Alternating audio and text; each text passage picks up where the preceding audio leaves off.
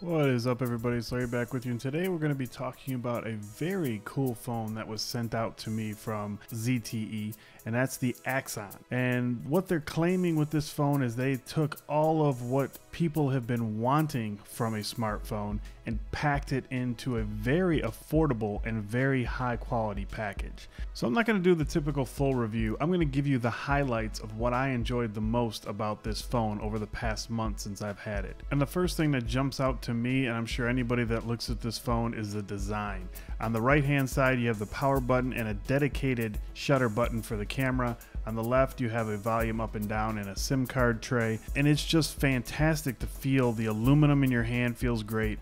You can see on the back you have the dual cameras, dual LED flash, and then this pattern in between that follows around to the front at the top and the bottom. It has a front facing speaker at the bottom. It has an 8 megapixel camera on the front. On the bottom you see that circle. It actually pulses when you have notifications, and then it's flanked by 2 dots which are programmable for back button and recently used apps button. So up next would be the camera. The camera is really good.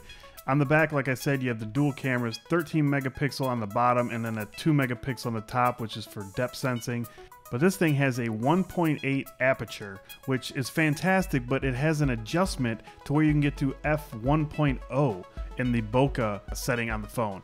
Auto works fantastic. I really don't go outside of auto, but you do have manual, you have multiple exposure, which you could stitch a couple pictures together, panoramic, sport, slow motion. There's a lot of options in here if you want to do that, but just sticking to auto, I don't think you would be disappointed at all with the quality of these photos. You also have some different effects that you can see live. You got a fisheye, mirror, mono, comic, just some things to enhance your photos. Then you also have your video, and then you have your settings, and in your settings you have the ability to adjust to record in 4K. I don't usually go above 1080 when it comes to my phones, but that's just me. You also have HDR off to the side and a timer.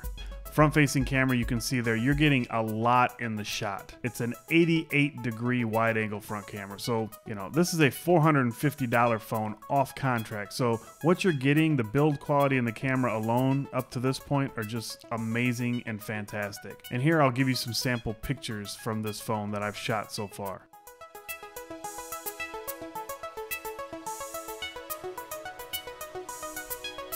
Now, a few other things that are pretty high up on the cool list is you have Dolby Audio. Now you can adjust this whether you're watching a movie, music, playing a game. It'll actually change the front-facing speaker to give you more of enhanced sound, and it also works with your headphones. There's also built-in themes, there's effects to change the way the pages transition. There's a lot of customization in here. You can customize the quick toggles on your drop-down menu. So that's going to be about it, guys. As you can tell, I'm a fan of the Axon. Let me know your favorite feature down in the comments section below. If you enjoyed this video, give me a thumbs up. If you've yet to subscribe, make sure you slap that subscribe button down below, and I will talk to you in the next video. Peace.